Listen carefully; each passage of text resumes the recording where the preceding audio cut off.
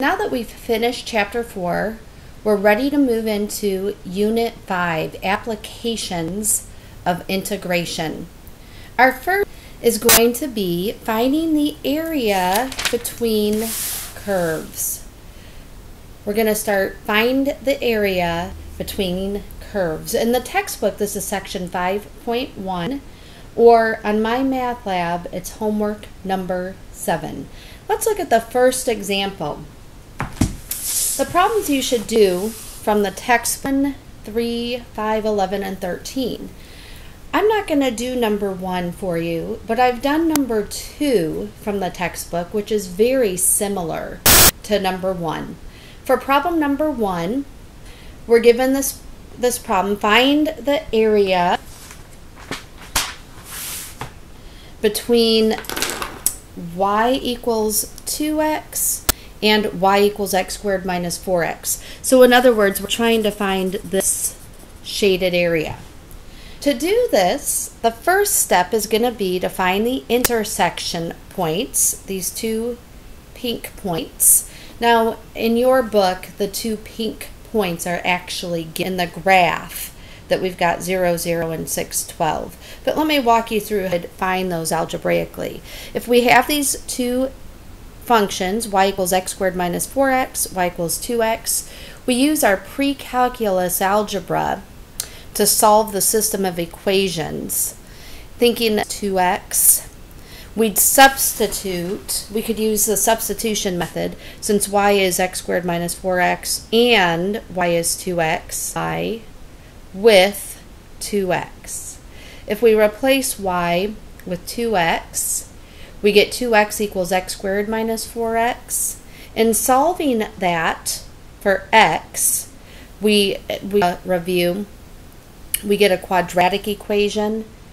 When we subtract 2x from both sides, we get a quadratic equation, x squared minus 6x. And we solve that quadratic equation by setting it equal to 0, factoring. If factoring didn't work, we could use a quadratic formula. But when we solve this, we get that x equals 0 or x minus 6 equals 0. So we get x equals 0 or x equals positive 6. Those are the two x points, the 0 and the 6. And then y is the same as f of x. So y is 2x. Y, when x is 0, is 0. Y, when x is 6, gives us 12 because 2 times 6. So the first step is to find the points of intersection, and we find that with pre-calculus algebra. The next step is to think through which of the functions is on the top, greatest of the two, which has a greater height. Notice that this red function is above the blue x squared minus 4x.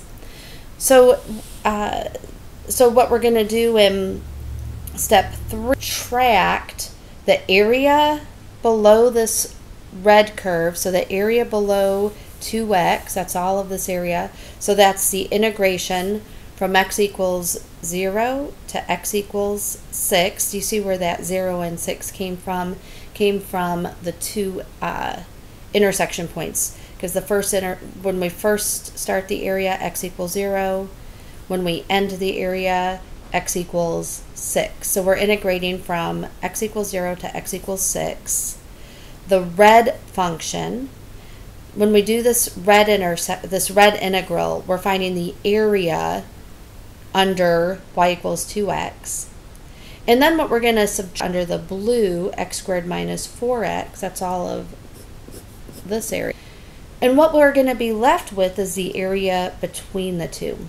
So notice what we do is we do the top function minus the bottom function and integrate those. So we get the integration from x equals 0 to x equals x minus quantity x squared minus 4x. Get minus x squared minus negative 4x, so plus 4x.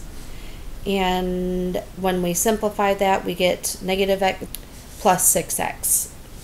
So we want to integrate negative x squared plus 6x from x equals 0 to x equals 6 over dx.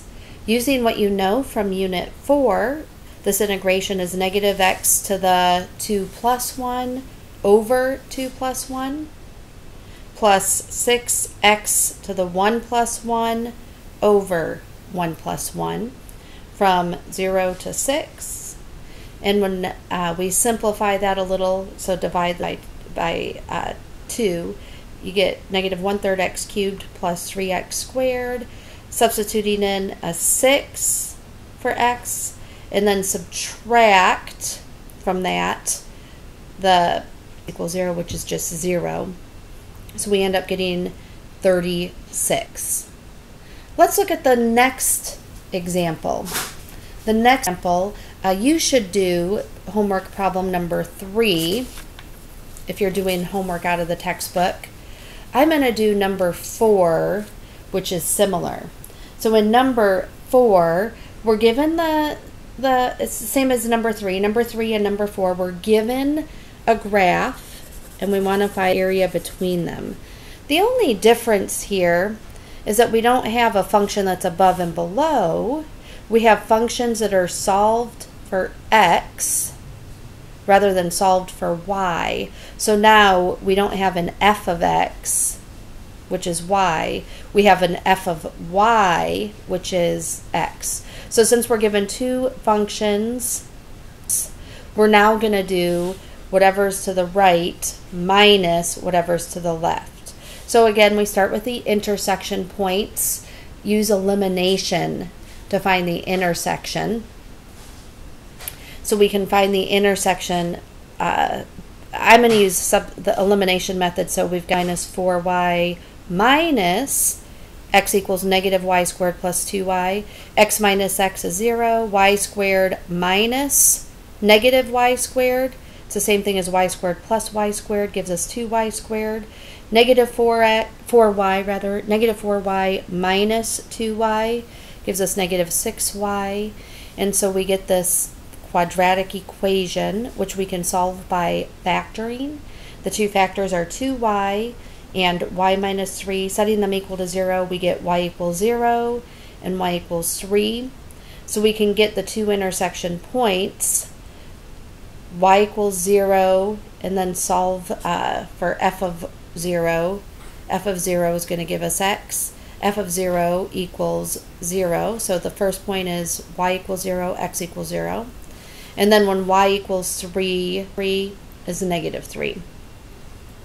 Once we have those intersection points, we're going to subtract the rightmost function from, or minus the leftmost function. So it's the left function subtracted from the right function. So we're going to integrate from y equals 3. So our endpoints are 0 and 3. Our indices are y equals 0, We've got our rightmost function 2y minus y squared minus the leftmost function y squared minus 4y. Simplifying that, we get 2y minus y squared minus negative 4y, so that's plus 4y. Not over as in divided by, but integrated over dy. When we simplify this, we get negative 2y squared plus 6y. When we integrate that, you 2/3 y cubed plus 3y squared from y equals 0 to y equals 3. Substituting in a 3 for y gives us negative 18 plus 27. Substituting in a 0 for y gives us 0. And so we get a final result of 9. So the area between those two curves is 9. Find the area between two functions when the graph is given to you. So when we have a picture already of what the two functions look like. So that's similar to 3. I'm going to stop the video here so that it doesn't get too long to upload.